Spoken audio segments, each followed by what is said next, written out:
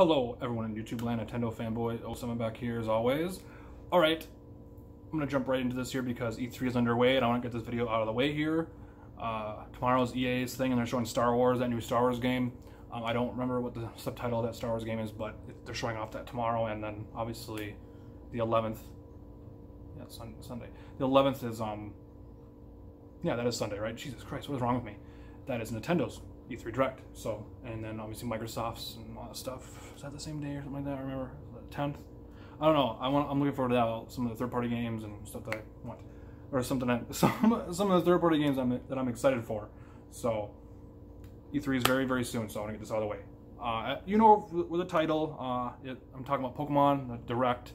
I'm a little late on both here, but getting to it just now. I watched the Pokemon thing when I didn't watch it when it was live. I watched it like an hour, whatever, because it was right in the morning. I was like, oh my god, things in the morning. I thought it was gonna be like in the afternoon or 3 or 4 or 5 in the afternoon, but it's like, oh my god, it's just crazy. It was like, yeah, nuts. But Pokemon, they showed off more of the region. You know, it looks like Pokemon. It looks really good. The graphics look great. It does look cel shaded, actually. Yeah, I mean, I looked at it and I was like, wow, this looks really good. The region, it looks, I said this in my other videos, you know, my other reaction video to that first Direct for Pokemon Sword and Shield. It looks like a semi-open world because you can see Pokemon like running around and stuff. You can see what they're trying to do. I guarantee you the next generation of Pokemon after this will be a fully realized open world Pokemon game. I don't know how long, I don't know if anyone's bringing this up, but I don't know how long they're planning on doing the versions, 2 of them at the same time.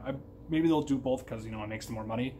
You know, you get these Pokemon in this version, this Pokemon in this version, or this legendary, and oh, they've been doing it since the beginning, you know, like, but I guarantee you, like, they're gonna do fully open world. But this looks semi-open world. It looks really good. I really do kind of like that song that plays when they show the game, and it looks really, you know, like, awe-inspiring, you know, it looks really nice. Like I said, the colors pop. It looks really good, cel shaded. It's awesome.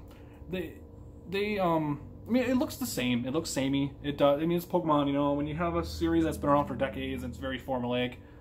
It's as good as it ever it's gonna get. It really is when it comes to this series. When it comes to a lot of franchises out there that I love, some franchises out there just hit a wall and they kind of reach their peak in a way where it's like, this is it. This is as good as it's gonna get until the next generation where you fully realize it and it looks like a just, you know, wow. But you can tell that, you know, you see Pokemon walking around and stuff like that. Like, I guess they're taking that from the Let's Go where you see Pokemon. It's not like, I'm sure they're gonna have, obviously it's random battles, you know, obviously like normal Pokemon game, but you can just see the Pokemon walking around, you know what I mean? Like, it looks really cool. I like that. I like seeing the Pokemon walk around when it's a big open world, not top-down classic view and all that stuff. I mean, like, see like a Charizard fly in the background way over there, or just depth, you know what I mean? Like, just big. But you can tell it's semi-open world. It looks like a 3D Pokemon game. And it looks good. It's really, really cool. And they introduced some new stuff, Dynamax, or whatever, where your Pokemon gets really big. I watched it, I was like, this is kind of unoriginal. And I thought about it more, I was like, yes, this is really unoriginal. It's like, the Pokemon get big. Wow. Nothing really original. I can tell that they're trying to do some new stuff there, here and there, but I don't like the legendaries. I really don't like the legendaries in this version. They look okay, but they're better than starters. You know what I mean? They're better than the starters. At least they have some sort of design with them. I think the starters just look really flat to me and just boring, and then just their faces look derpy. Their faces look derpy on all 3 of them. You know what I mean? I don't remember the names of them though, but they just look really derpy though. They don't look cute. They don't have the Pokemon feel to it where you're like, oh, that looks really cool. I'm gonna pick that one. You know when a starter is good when you're like, people are excited and when they're like, I'm picking that one. This right here is just like, for me anyways, I don't know about anybody else. I'm sure other people are excited about it. But for me, it just kind of falls flat. Just kind of like, I don't know. But anyways, yeah, the Direct was okay. It was like 60 minutes, you know, they were showing off, you know, the region and all that stuff. So, but this is another thing that I really wanted to talk about, and that is Google Stadia. This is an IGN wiki thing showing up, you know, telling you what you need for it to use Google Stadia. There's a Stadia Founders Edition. That's not a system, it's just a thing where you get like, yeah, components or something. It says right here, subscription codes and blah, blah, blah. I'll put the link in the description for that. I'm sure you already saw that Pokemon Direct, so I need to put that in there. I'll put this in here. But yeah, $130 for the Founders Edition. I have no intention of buying this. Did I say that in this video? Because I attempted this video a couple times. I don't remember. I attempted this video a couple times to get it right. But yeah, I'm not buying into Google Stadia. I have no intention for this. I have no intention at all with this. I just have to talk about it, you know, because it's a big thing in gaming. Obviously, it's not Nintendo related, but you know, I gotta talk about it. But yeah, $130 for the Founders Edition. That's whatever. Okay, limited edition Night Blue controller. Like, you need that. Okay, it's $70. So this is gonna be in stores: Target, Walmart, Best Buy. You know, it's gonna be everywhere. You need a Chromecast Ultra, which is another $70, $69. I'm sure it's $70.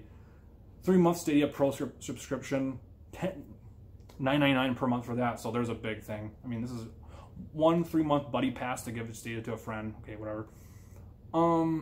Yeah, $10 a month. And the games I heard are $60 a piece.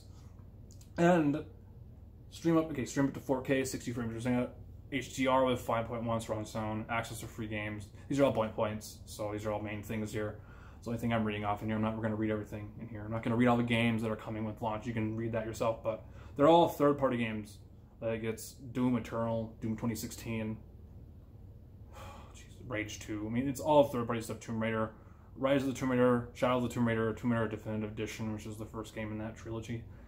Tom Clancy's Ghost Recon Breakpoint just got announced. Tom Clancy's Division 2. I mean, there's like, yeah, I mean, it's third-party games. I mean, I know it's not a system; it's a streaming service, but a lot of these are, multiplayer type games. You know, this is going to be really hard on your internet if you have really good internet. I have good internet, but I don't know if it's good enough for this. I don't know, and I don't have internet caps. I don't have that, so that I would be good. But at the same time, I don't want this. This is stupid. Who is this for? Like, honestly, who is this for? And when you launch a new system, it's not a system, but when you launch something like this, like, you have to have your own exclusive games for it to be worth it. You already have an Xbox, you already have a PS4, you have a PC, and Switch. Switch has some of these third-party games. Like, you already have other reasons to play these types of games, other areas. I mean, this is all cloud-based too. Like, this is dumb. $60 for no, this is not going to last. And that's another thing I wanted to talk about. This whole streaming gaming thing is just dumb. I have nothing else to say about Google Stadia, what it comes with. I already read off what you need. So yeah, I mean,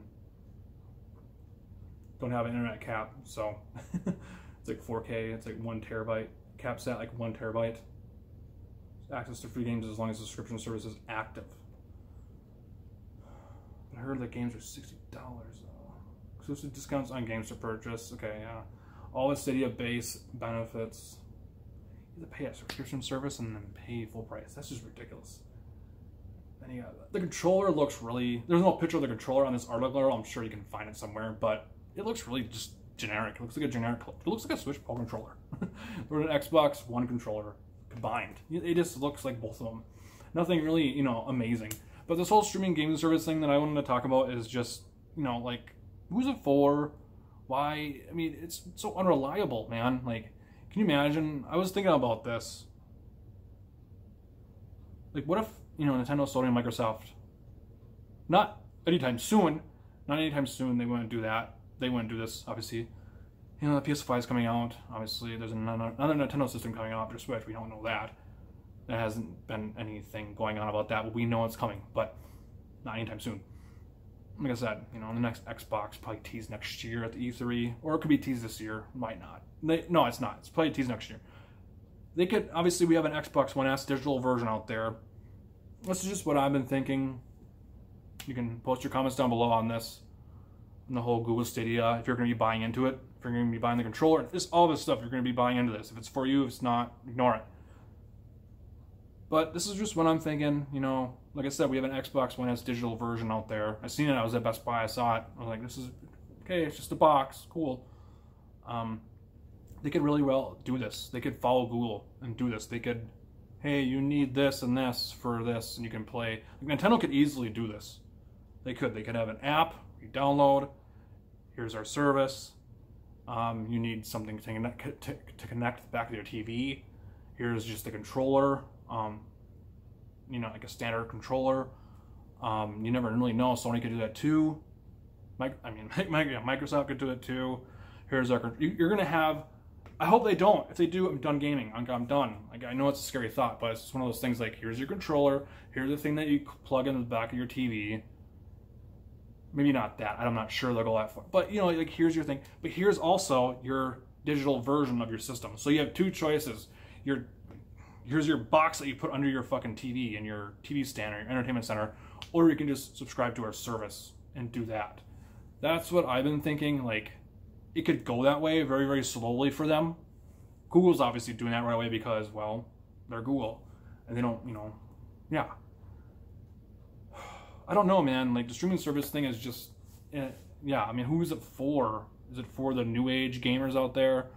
Is it for the generation after me? Like, I don't know. I don't like it. I don't like it because it's cloud-based. You don't own these games.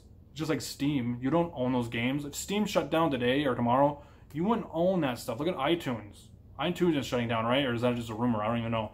All this stuff that you bought, is that not tied to your account? Or do you have it on your phone or your iPod Touch? You know what I mean? Like, I don't understand. I never used, obviously iTunes or whatever that. But you know what I mean, though? Like, when you look at Steam, you don't own those games, do you? Or is it just tied to their... I mean, you bought all those games through their site or whatever, through their service, and I don't know if it shuts down today or tomorrow or next year or whatever. It's like, you're kind of screwed, I think, right? I don't even know. I just don't like the idea of not owning your games. Like, it is just ridiculous, because games cost a lot of money. It takes up space on certain things too, and it's just not reliable, especially with multiplayer gaming. Like, it's not good, because when you watch a movie, it's just a movie, and there's not a lot going on there. Just a file with a it's just a movie. You know, with a game, there's just a lot of stuff going on there, and not a lot of people have reliable internet. If some do, fine, but it's just not good. I don't think so, anyways. I mean, I have good internet. Even if you do have good internet, like, you still want to own your games. You still want to own your games. You still want to have your games there. Like, I've owned this. I have something out of this. And it's not taking up space somewhere where you have to, like, it's just so, I don't know how to describe it, but you get my point, though. It's just, I don't like it. I don't like it. It's not for me. And you're putting all this money into all this stuff, and games cost so much money. It's an expensive hobby. And when you buy something, you want something in return, and not some, there's nothing there. You know what I mean? So this just kind of sucks, but yeah, it's $9.99 per month, and I heard the games are $60 a month. I mean, $60 a piece. So I don't know if that's right or not, so I'm not going to take that too seriously. But still, it's, yeah.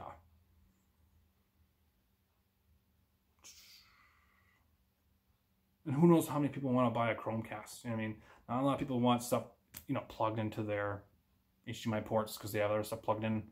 Like, I don't know. This is definitely for a different audience. So if you're watching this, I don't know if it's for you or not. It's definitely not for me. So, yeah. Comment down below.